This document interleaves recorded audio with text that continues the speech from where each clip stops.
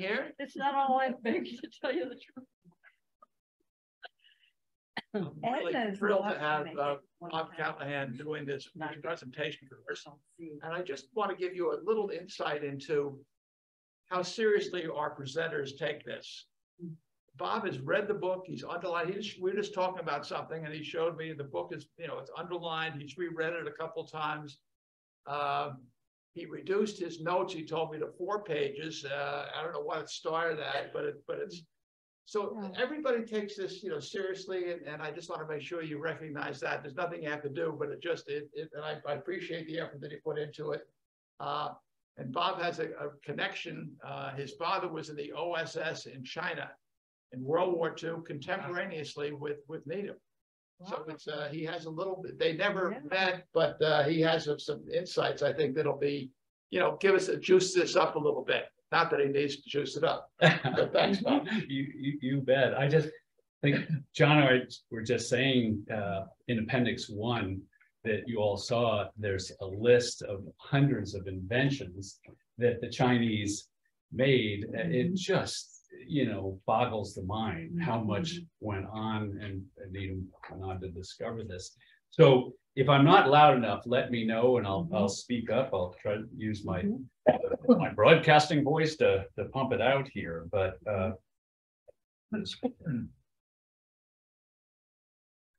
notes.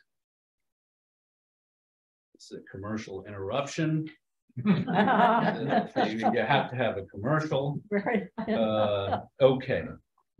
The opener is, I just want to thank Edna, who started the whole thing. Edna's the queen of this, and I want to just thank you so much for doing this. It's gone on all these years, and thank you. I also want to thank Joe Estes, because Joe asked me to lead a discussion a few years back. It was a book called The Emerald Mile. It was a wild, wonderful, exhilarating book about shooting the Grand Canyon way back in 1983 by 3 guys after a huge flood, and they did it in 3.5 days in a little wooden dory. It was an incredible book.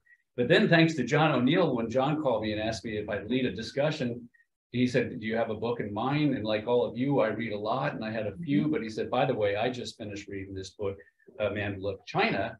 And I said, well, what's that about? And he told me, and I said, that sounds intriguing. And I have to say, The Man Who Loved China is even more wild and wonderful and exhilarating than The Emerald Mile, which I loved. This book was incredible. It's dense, it's thick, it's chock full of just amazing things that happen, discoveries, exploration, politics, war, love. It's an incredible book. I'd sum it up this way. I would say it's a love story. And I'm not a romantic fool or anything, but I do think this is a love story. And Joseph Needham's love of life, love of learning and scholarship in particular, love of women. He really loved the woman, especially his Dorothy and Lu Wei Jin, his mistress, and then very late on, his wife. He loved science. He loved wild dancing, singing, and I don't think he was particularly good at either one of them. They had some saying, if you dance with Joseph, watch your toes if. And so, but he loved doing it. He loved the robes. He loved dressing up. He loved art, architecture, trains, planes, automobiles, especially the really fast ones. He was an amazing speeder, and boats. He loved religion, including Jesus, Buddha, Confucius, the Muslim, keen sense of justice, naked freedom. He was a nudist.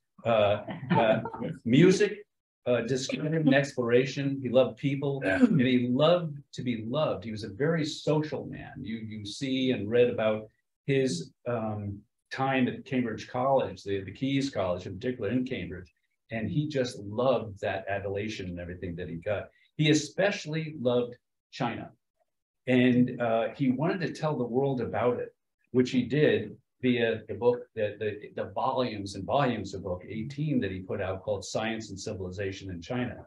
And it became then 24 volumes. It was 15,000 pages. He died in 1985 at the age of 95. At that point, it was 15,000.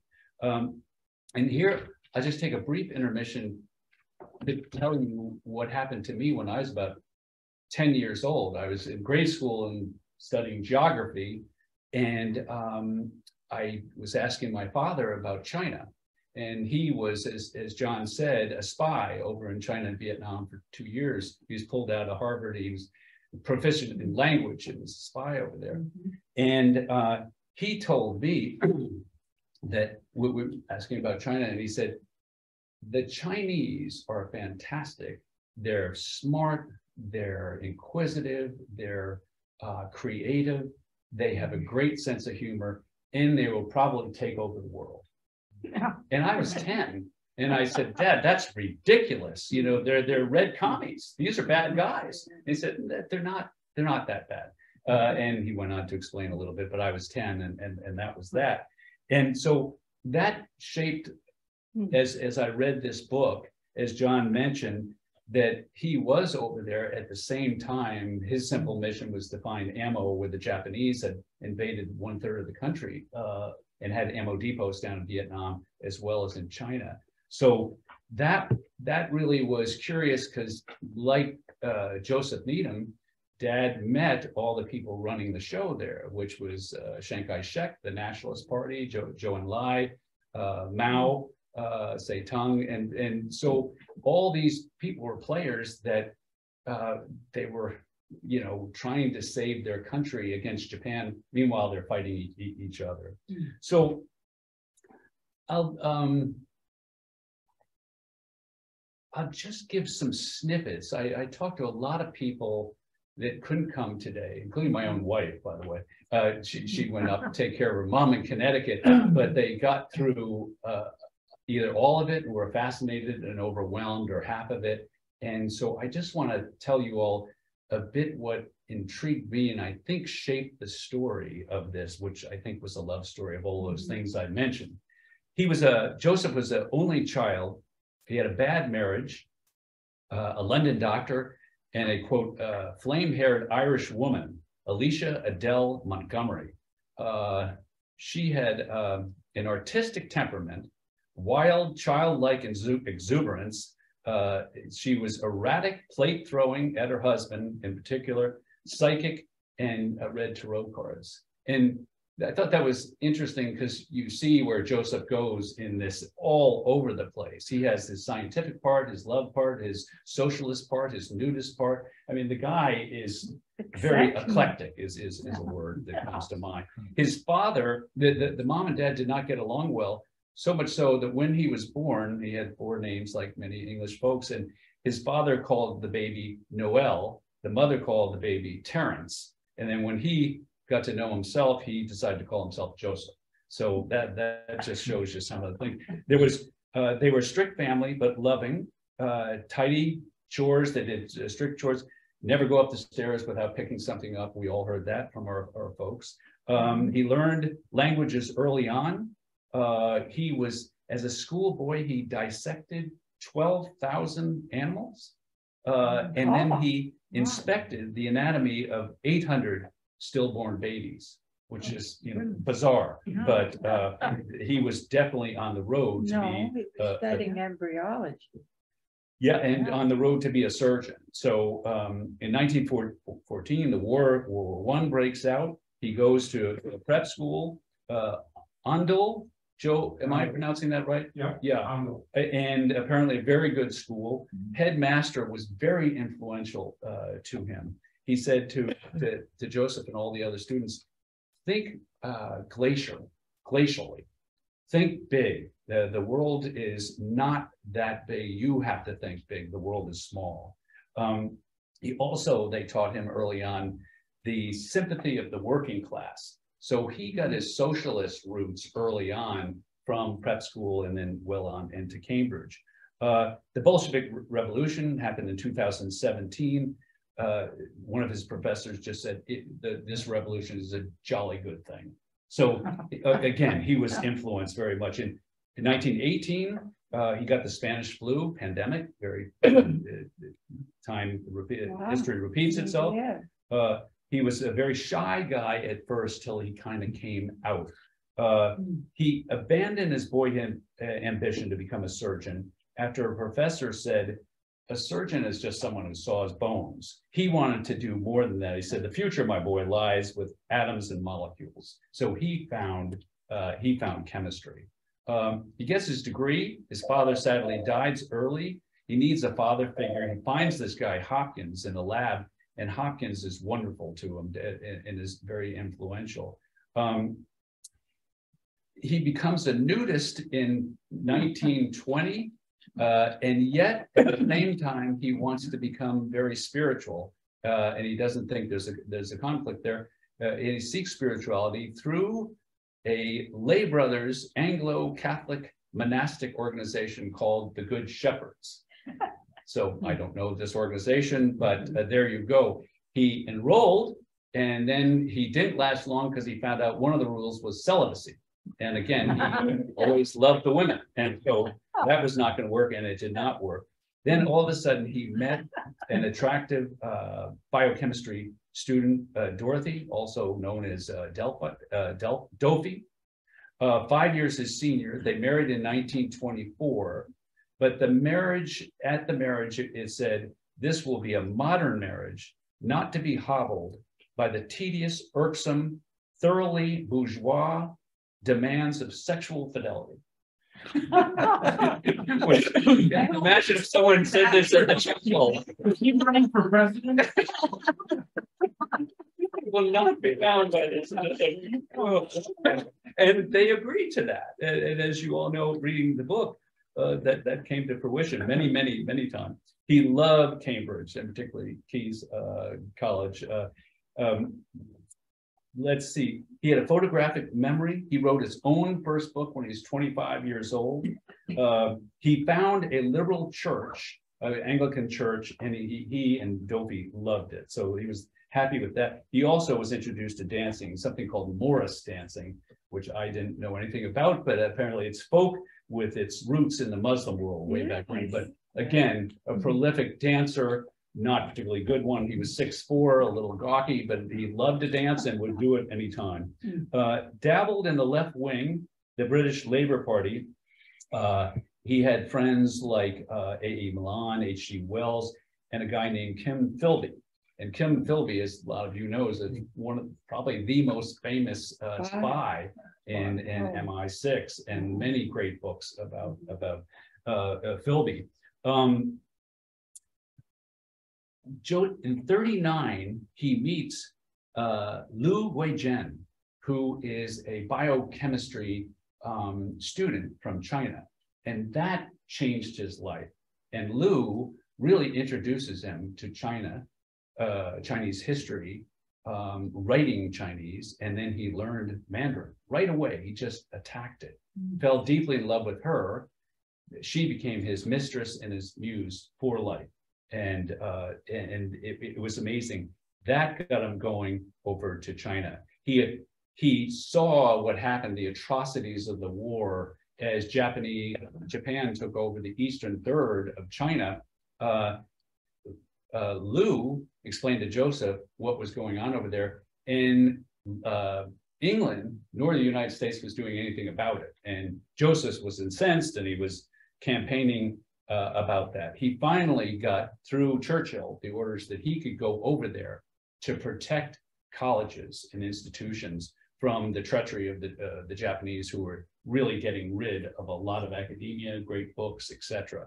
He did an 8,000-mile trek from Cambridge by train, boat, plane, via the Lisbon, Malta, Suez Canal, Bombay, around India, the port of Calcutta, hopped over the Himalayas in a Douglas C-47. I mean, this is a treacherous journey.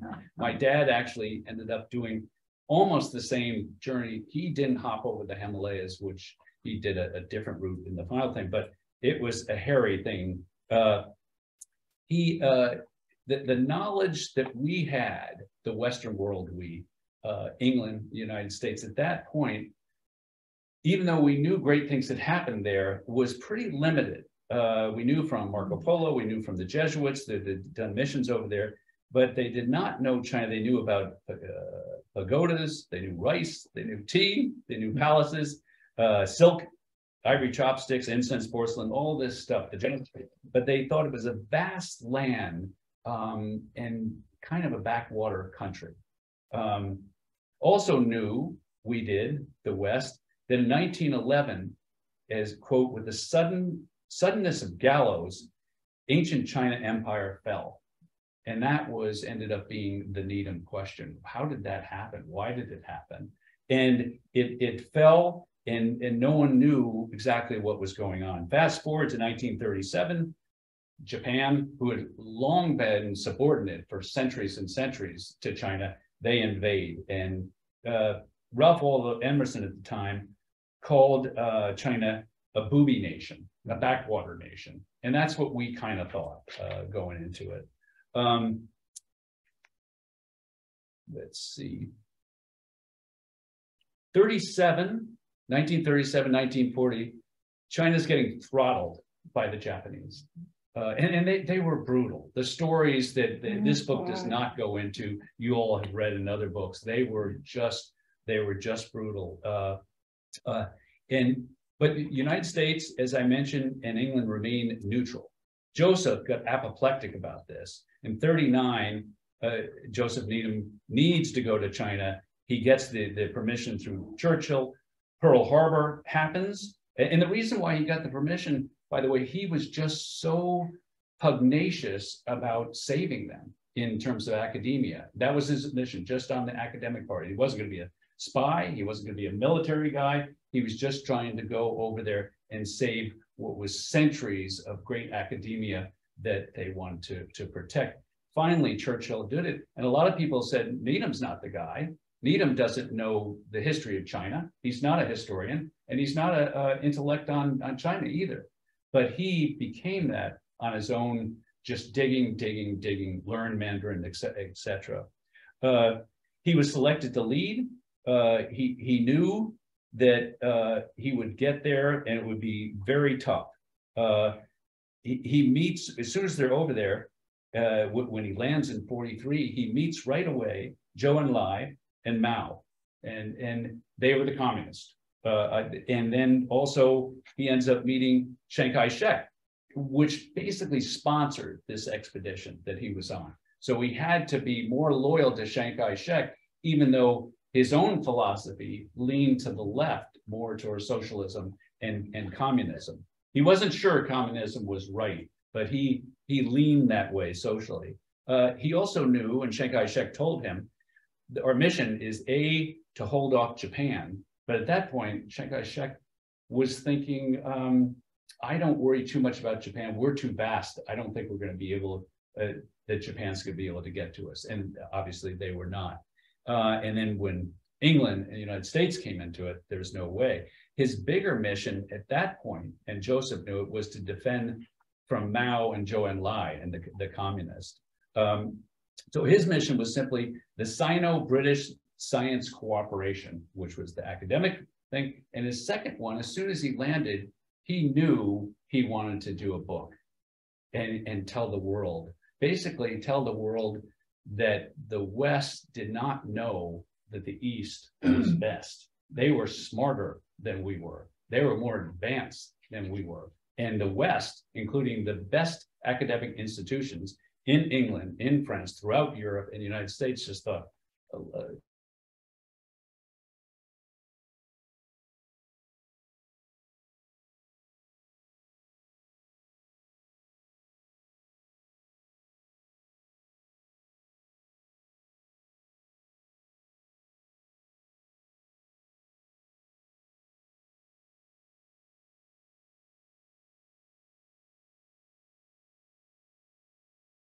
these 11 missions covered a couple of years and 30,000 miles. So the United States is 3,000 miles coast to coast. This is, this is 10 times doing this on really bad trucks that kept breaking down, motorcycles, boats, all kinds of stuff. And he saw some terrible things.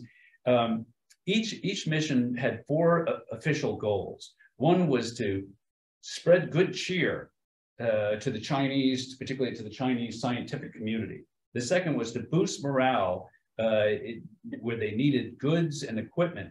He was their version of Santa Claus, and he would come and say, I will get you microscopes and things like this. It was very hard, but he did, and he worked it hard. The third was to wave the British flag. And why did he do that? Just for the future. When the war is over, the Brits wanted in and be tight allies with the Chinese. The fourth was to keep an eye and ear out on the communists. Again, Joseph was already sort of half communist himself, so he wasn't a particularly good guy. And he certainly did not think of himself as a spy because he was a scientist and he always wanted to remain neutral. But nonetheless, that's what they asked him to do. Officially, he was on the missions accredited by Chiang Kai-shek. Interestingly enough, they said China is a vast plateau. Much like you say, well, what's Florida like, the geology, the topography? Florida is a big swamp. And I'm on the board of national parks. I love it, but it's a big swamp. It's beautiful, and birds and animals and everything, but that's what this is. There, they say China's a huge plateau that kind of meanders west to east. So all the rivers and that came into effect.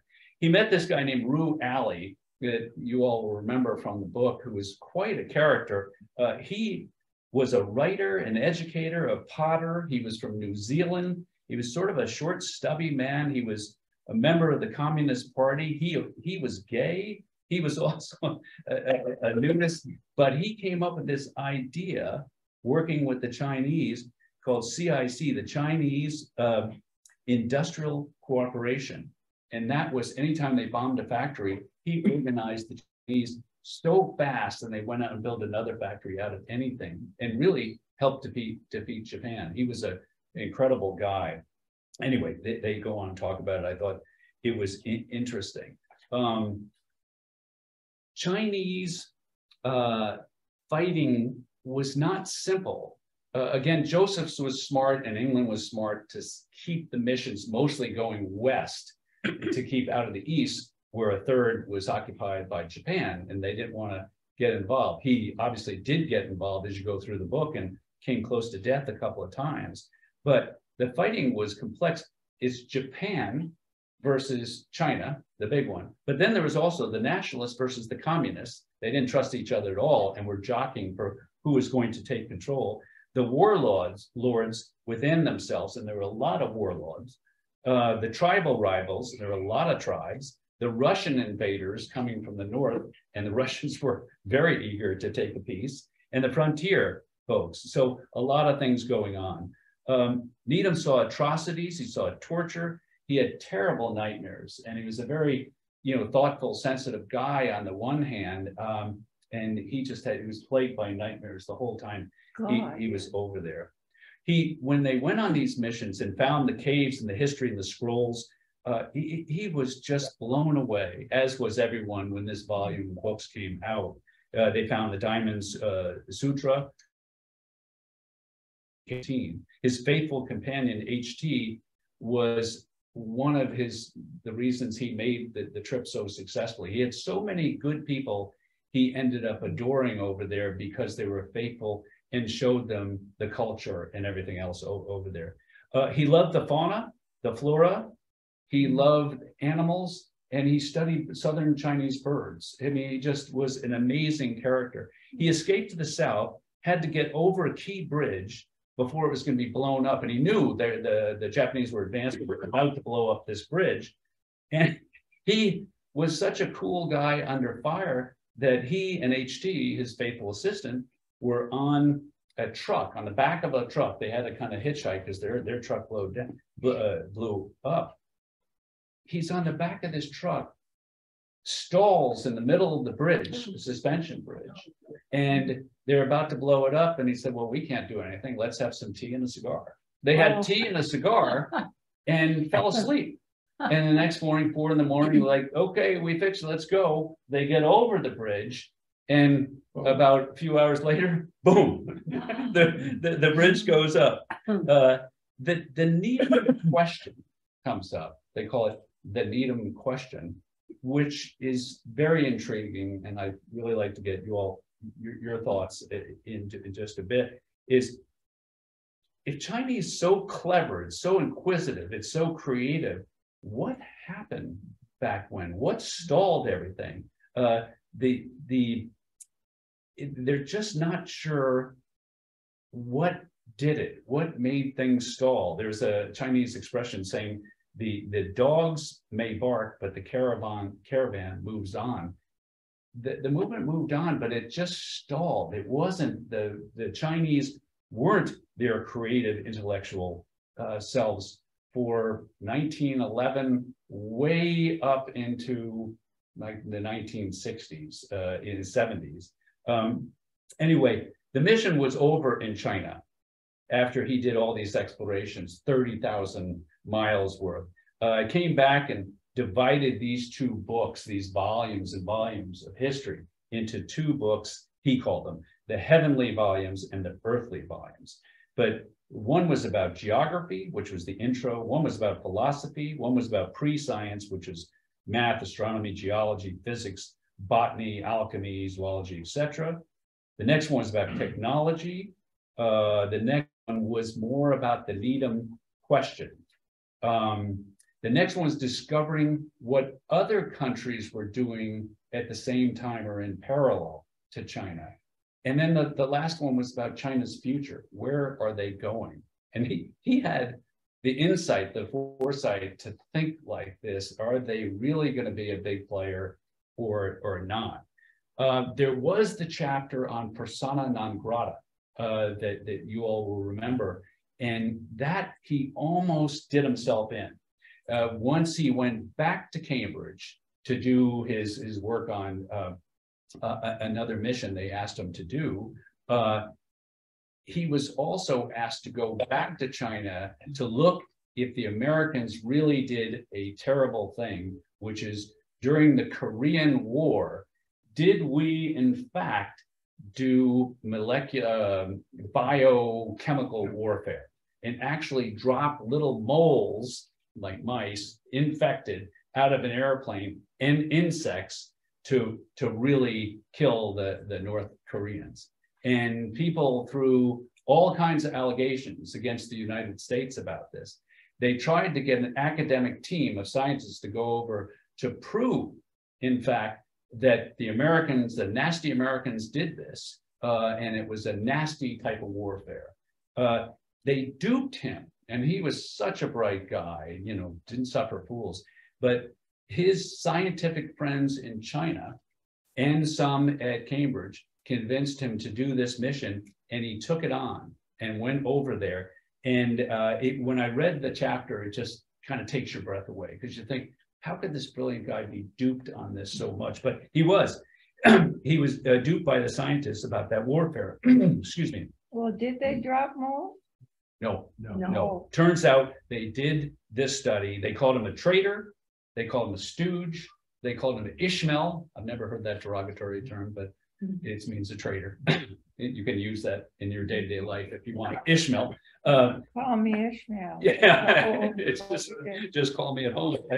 But and Joe McCarthy was present here in the United States, and all that was going on. So he was obviously he was blacklisted at Cambridge, which just killed him. And blacklisted in the United States, he could not come to the United States, and many academic institutions wanted him to come and talk. He could not, but he did end up recovering. Once his books went out, he realized he had been duped. And this is another question for you all. Why do you think he was? I think he just loved these Chinese scientists and thought they were genuine when they said America really did this. And what I think they got hoodwinked by the communist government. But anyway, I'd love to get your thoughts. A couple other quick outtakes is that when he went back to do this study, which was flawed, he did meet Mao again. And Mao said, Joseph, he called him by his Chinese name, said, I have a question for you, because I'm trying to keep things very simple for the common person. Should we move on to the combustible engine and do cars here, or should we keep it with bicycles?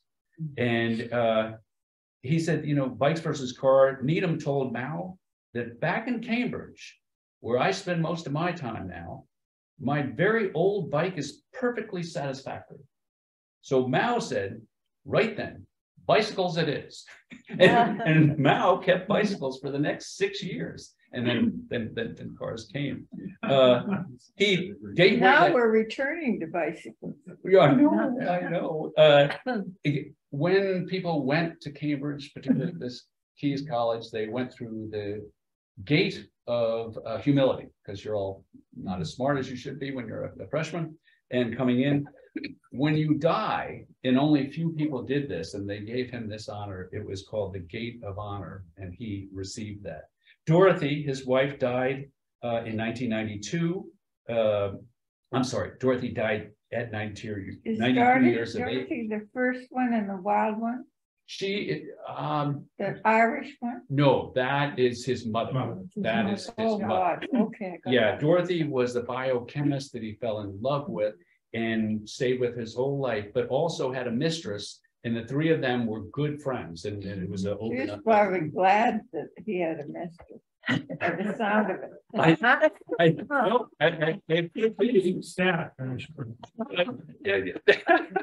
But Dorothy died in 92. Joe marries Lu Gui Jin in 89, his mistress of all those years. He never would marry her till if his wife died. Yeah, but after she dies, he tries to marry 3 other people. Right. Yeah. And by the way, all the 3 others that he proposed to after Lou dies, Joe's right. After they were all Asians, so he had a love for Asian women. And Did he have a child by his mistress? no, That's too bad. he had no children. I mean, Then he he's took so smart. he took one Friday off. He worked all the way till his death and stayed in Keyes College at Cambridge, and they gave him a beautiful spot there and everything. One Friday they said he was ill. They said, you really should take Friday off. And he never wanted to take any days off. But he said, okay, I'll take this one day off. They got 2 beautiful girls to come be his attendant. And he could see still. And he was very happy, held their hands, grinned, and died. And that was, you know, that's made up. That whole good way to go. Well, it could be, but it's in the book as fact. So, and there's a plaque there in the college, which is terrific. It says, "The man departs, there remains his shadow," meaning he is such a scholar. You have this here. So the epilogue, and this gets into some really, I think, intriguing questions I want to throw out. The epilogue is China has changed. And when the book ended, it was, I saw, John, it was written in 2008, right? So you have to keep that in context. But they said China has changed so much since Joseph went over there in 43. Chongqing, where he originally was, is now the most populous city in China, with a population in this city of 38 million people. Yeah. 38 million people. And he said the difference now is you go over there and you're being watched everywhere. And I've been to China a few times, and the difference between my 20-year gap when I went back, you really can see that. 800 babies are born every day in this city. 500 die every day. That has changed as of 2 days ago. It was headlines in the papers. Wait a minute, not 500 babies die every day. No, I'm sorry, 500 people die. Okay. Yeah. And now that has changed. So this is something they have to work on. More people are dying than are being born. The gap between rich and poor over there, I mean, over the world, it's quite a gap, but over there, it's really terrible. The pollution around the world is tough. In China, it's the worst. India is a close second. We could be better for sure, but it's terrible there. Still, they still possess a self-knowing superiority sense of inner certitude that they are definitely the best in the world. They have that spirit about them. But after centuries of science, technology, creativity, everything ground to a halt. So this is the Needham question. And why do you all think after reading the book, it did grind to a halt? What did this, and any other questions you all want to bring up? Bob, are you raising your hand? I didn't raise my hand, but what happened was Mao was running the country. And Could you speak up a little bit, please? I said Mao was running the country for 30 or 40 years, so he had no interest in the intellectuals, he had no interest in business. All he wanted to do was, have an agricultural economy. There was no government support of capitalism, as it were, which eventually came along in a form of business growing in China, which brought them a wealthier economy. But during Mao's term, until this, I forget who the immediate successor was, there was no interest in growing the manufacturing or any business or. So, but it goes much, that is a reason of late. Yeah. But it goes much deeper than that. And his question is, the seminal question is, how was this country that developed all of these incredible ideas, Right. printing, all the things that we took credit for in the West, Right. they did hundreds of years before Right. we did. How did they lose that along the way so that for 200 to 300 years they were in the dark? That's sort of the question. It's not just since 1911 when the communists took over. It was before that. 1500 AD. Yes, Yeah. right. Yeah. Exactly. So the question, is, I have, two things that I thought through on that. One, because I read the book, if anyone here has read it, 1421, which is the book of sailing the Chinese when they had the old imperial emperor sailed around the world. They settled in places, at least they say they settled. I mean, the Navajo language has the DNA there. They've got, in Rhode Island, they settled. They know that they went all the way to Europe, and they had the best fleet in the world, but after they did that, that was it. The next emperor came in and said, we're shutting it down. We're looking inward. But why, not Joe? outward. Why did he do it? I mean, it's during the Renaissance. in Because Europe. they lost, it was a huge amount of time and energy to focus on the outside rather than the inside. And so the next guy who came along, and I can't remember who the emperor was, said, we're going to think a little bit more about our own selves rather than going, and they always were a little bit. I mean, Marco Polo, I mean, it was the hidden empire, but they at one point were thinking of going out. The second thing that I would say is the Europeans came in and colonialized a great part of it.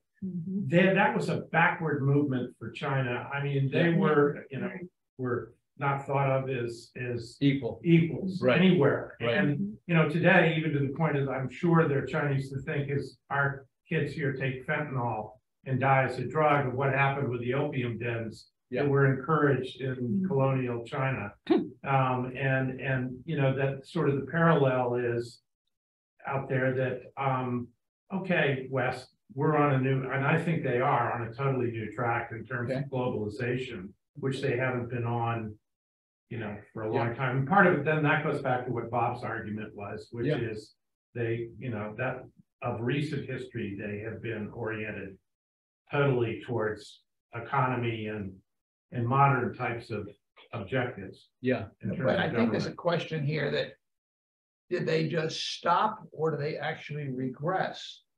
Because if I remember correctly, and I haven't read anything of this in recent years, but when Admiral Perry and so forth, and the Western countries started going to China, we overwhelmed them with our weaponry, or the West overwhelmed us. So they had invented gunpowder centuries before. Right. They had invented all the projectile stuff and so forth, and yet they were easy pickings when the West showed up.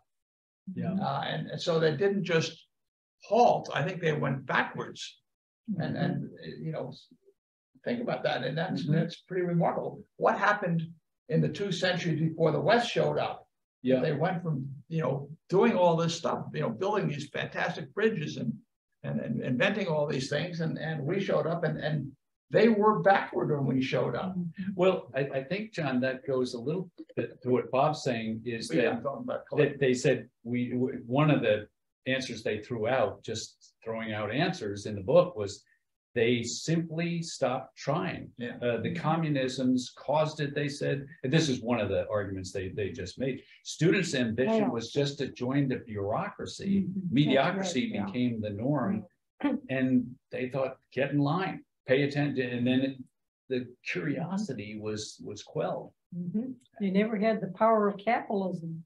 Yes. Yeah. But it happened way before then. Yeah, I mean, at the end of it when goes the back king died. 500 Maybe years. it's related to salmon disease. Well, They're huge famines, but they lost 8 million people. Europe lost 70 million for, plague in Yeah, the but 1200s. Joe, they do And then point there out was- in the book that the warlords that went on, they were just destroying each other. So that did happen. internal- They had like Internal several- fighting, big internal. I mean, it's a huge country with all kinds of fightoms. This is sort of like the Middle East. Jeff. Yeah, I was thinking about it too. I don't think anything has really changed in China. Can you talk a little louder, Jeff? Yeah, I don't think things have really changed in China. In that there's always been an extremely centralized governing force in China. Be it an emperor or Like Russia. the Chinese Communist Party. And, the emperors liked it the way it was. And they thought that if, opening up the country to outside influences could, pollute things, there's probably some, egotism, we're the best and, there is. And they just walled off things and, It's the threat of stayed in capitalism. power. I mean, Ed took some of us to Egypt this summer.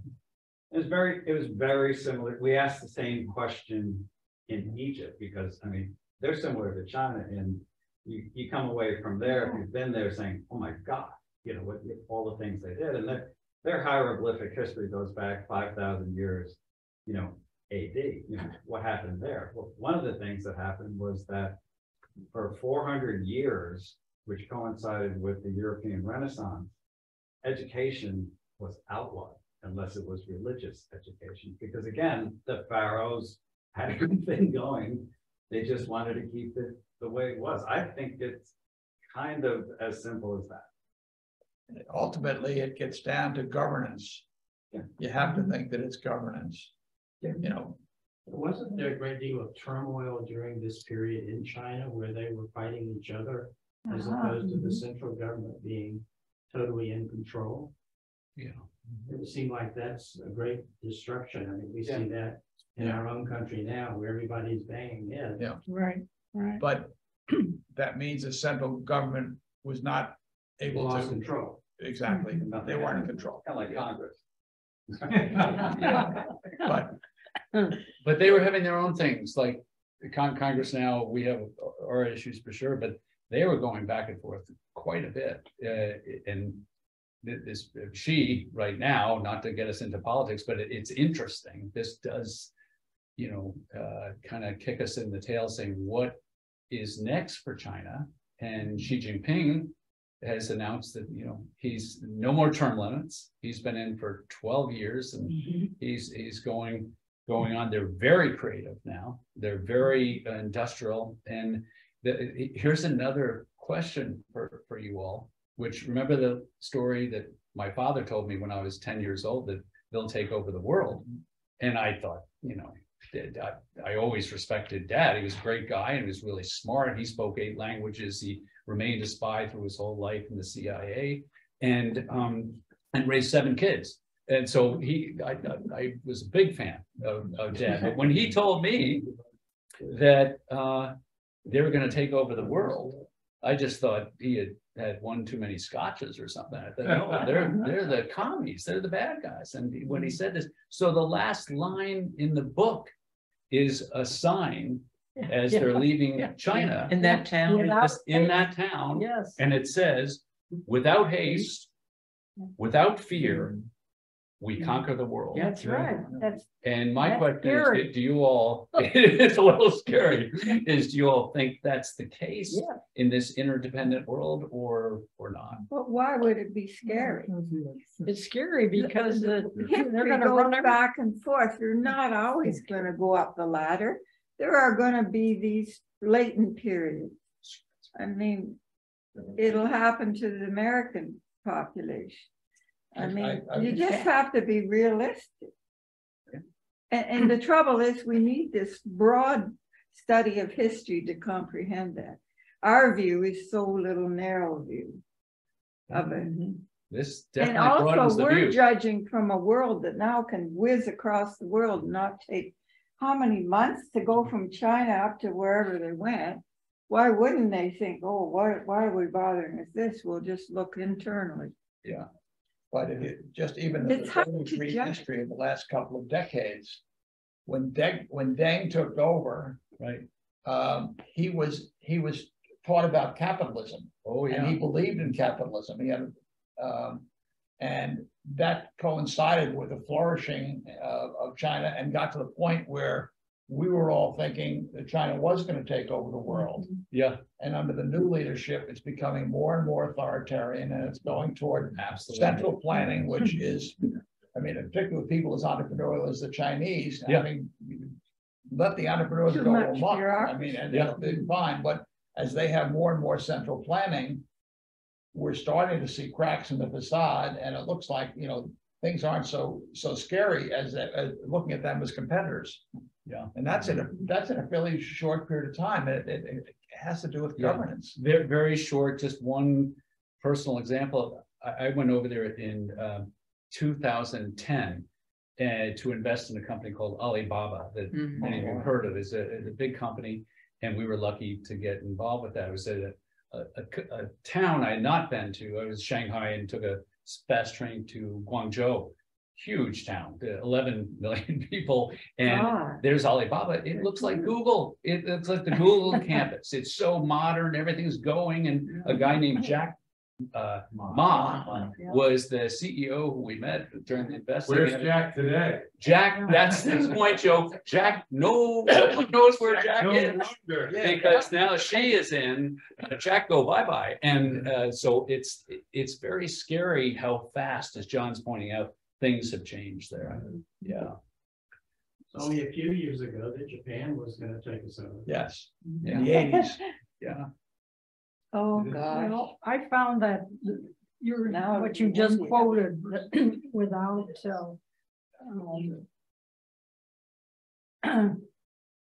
what was the first, it's without fear and without Right, haste. right. We will take over the world. When you think of the United States, we've been around a couple hundred years. They've been around for You know, that's very threatening to me. Yeah. They have a long view of history. Yeah. Also, in the smaller nuclear idea, their families think generations beyond. Yeah. Like they think about their grandchildren and great grandchildren. How that's why they emigrate to Canada and America, because they think good. Their population is the also declining. underlying Yes. culture of the not average person, but of the Chinese has to be very strong, because if you think in throughout the world, there are Chinese communities, and those communities thrive economically. Yeah. Right. And, you know, they're You're and it's right. true in the They're good United capitalists. States. You know, they've come to the United States, and they brought their culture to the United States, and they are our most educated and becoming, you know, more and more successful. Yeah. And that's true in Sri Lanka. It's true in, you know, everywhere in the world. There are places where there are Chinese communities. San Huge. Francisco. Yeah. Oh, wow. Sao Paulo, a huge amount of Chinese down in Sao Paulo. But anyway, I just think that's an interesting question of where it goes from here. It's a quasi-political question. Back to the book is, I just thought Joseph Needham was incredible. I mean, what a fun character. And I don't think he was, but my own personal view, I don't think he was a communist. When he went back to do that flawed investigation on the Americans, he did say in the book how it had changed. He used to love to dance and go out and very social, and the colors and everything else and the music, he said it had all kind of gone down, and it really bothered him. So I think he is not, I don't think he died a communist thinking they're in a good way. He wanted them to get back to their creative, entrepreneurial, artistic ways. You remember one of the reasons that he said that he had made the wrong decision was the fact that many of the intellectuals that he supported Yes. were no longer there or allowed to speak and had been converted by the totalitarian government Yes. to think as one. Well, And that's he right. was duped by these guys that were there eating, and he trusted them. And so the independence of academia, as he knew it, didn't exist anymore. Yeah. And I think that was a major problem with him understanding. He was hugely disappointed. I mean, Yeah. Yeah. I had a question for everybody here. Did you like the book? Did you have scale of 1 to 10, 7 or lower? Hands? Okay. 8? 9? I like it. I'm just not through with it. Yeah. Okay. I think I it's think an- he writes really well. He's got this sort of deal that, you know, if you've read the one on the Oxford Educational Dictionary, the Madman and the Professor about Murray and Right. the rest of them. I mean, he's got a bunch of these books that are all somewhat the same template, which is a lot of trivia around an idiosyncratic character. Yeah. And they're kind of interesting. And he builds cases out of that are, you know, they're argumentative. Yes. Yeah, they're not. You have to sell your books. Remember, you have to sell them. And There's get people to read them. There's another one about China. 7 or lower? Are you 6, 5, 4? Yes. It wasn't bad. I read, what was the first one I ever read? Too much trivia, Okay. and I would enjoy hearing more about the accomplishments of way back when, the things he discovered. And I understand that was intentionally omitted, but that would have made the book much more interesting for me. Why was it intentionally omitted? Sorry? Why do you think it was intentionally omitted? Well, I think he was trying to tell the story of this individual. And it was in the list in the appendix. But you know, you could have included a great deal more. You've taken away from the focus on this rather idiosyncratic individual. Yeah, I just think, I guess my retort to that is that there's just, I mean, this is pretty dense as it was, and someone would call it trivia. I just called it just really interesting facts. And as John said, I read it, I listened to it. By the way, the author reads it. He's a great reader too. But if you go through the glossary, which we all did probably many times, you just like shaking your head how many things they invented. And so I just don't think you could have spent that much time. It was You could write books about those. Yeah. things, yeah. and not about this individual. I could have used less bumping along and breaking down in trucks and stuff, and a little more. Yeah. Things of substance. Yeah. I did like the human side of him too, and the flawed side of him, and the dancing side, and the womanizing and that. Well, Yeah. I mean, it made it an interesting tale, right? Right. Yeah. He wasn't just a boring scientist, is that what you're saying? That's what I'm saying, yeah. I thought he was an interesting character. Well, I thought it was very dense and getting through it and so forth. But I feel it's a very important book. I think it would be great to have high school students reading it and so forth and so on. I think it's important for where we are in the world. Yeah. So Edna, you're gonna read the 18 volumes? One thing I'd like to ask, didn't see if he ever finished. You know, he was writing these books and writing them, he didn't ever say that he finished. I believe, and then they finished up to 24. 24. I see. That's Afterward, right. with After, 3 million words and 15,000 pages. That's correct. yeah. So as a person who is picking these books, what I'm hearing here is maybe move the needle a little bit more toward the entertainment side and a little bit less toward, you know, this is a book you should read. Is that No, right? Is that we right? have- We should read books, we should read. It's very, you know, it stimulates Yeah, thought, you know, right. and this was Discussion. made you think. We like to Okay, discuss. anybody want to comment on that, Jeff? I like books that make you think. Yeah. Yeah, We right. all do. Bob, I'm still stuck back when the buildings were destroyed and they built them quickly. How Right. long did they last? You're always hearing about buildings collapsing. Oh, that New Zealander. He was just a crafty, smart, pugnacious guy that Needham met. And he started this thing, and he sided with the communists. So once the war was over, Chiang Kai-shek just booted him out in a flash. But meanwhile, he was so clever doing these things. There weren't long-lasting, enduring factories, but he would come up and say, we need ball bearings. So let's do it. We'll make it out of this. And he was just so amazingly clever. And he put up these factories all over the country. Yeah, in rural areas. In rural These areas. little, Yeah. many factories. Yeah. Okay. It's where the expression, by the way, gung ho comes from, which the Marines ended up using, right? That was a little tricky back. Is that from the New Zealand guy, Gung Ho? Yes. Yeah. It's But I want to ask a personal question. At what age did your father reveal to you he was a spy and worked for CIA? That's a great. Not when you were 10. No, not at all. Or did he ever? Yes, he did, and it's a great question. It was like pulling teeth to get it out of them.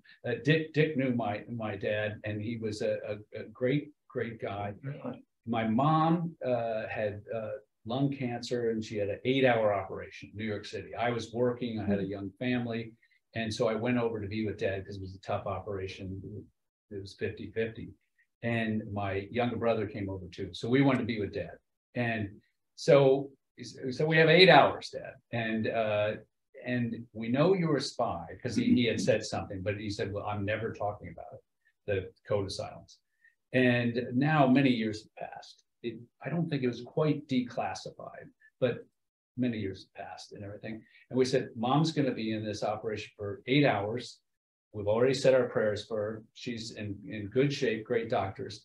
Now you're going to spill. Give us the news. And he said, I will not. Tell me how your family and kids are doing. How's work?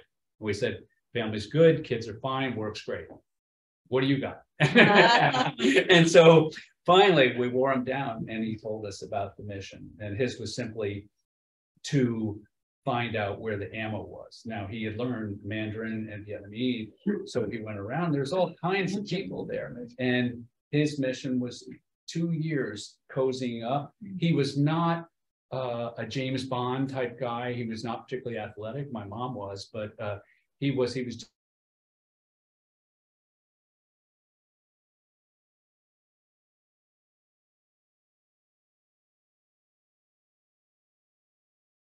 but that mission got aborted.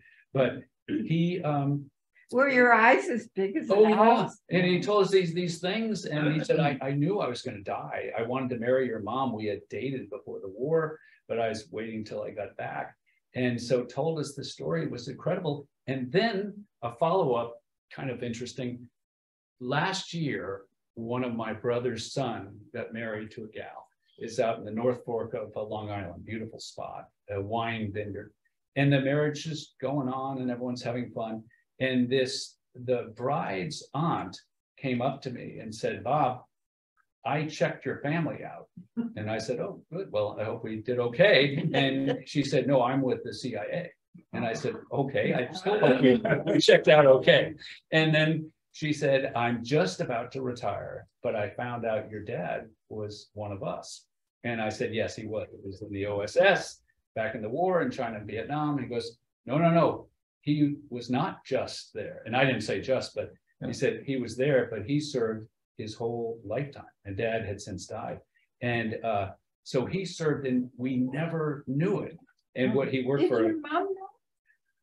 I think she did not. No. I think she did not, because he would go on missions all over the world, but he was an international business guy working for Philips International out of Eindhoven.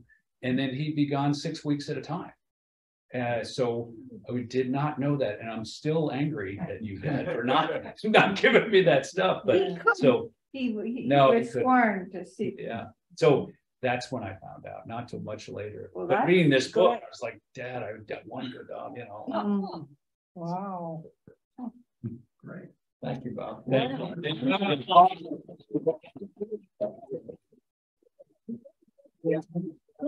They deserve a standing.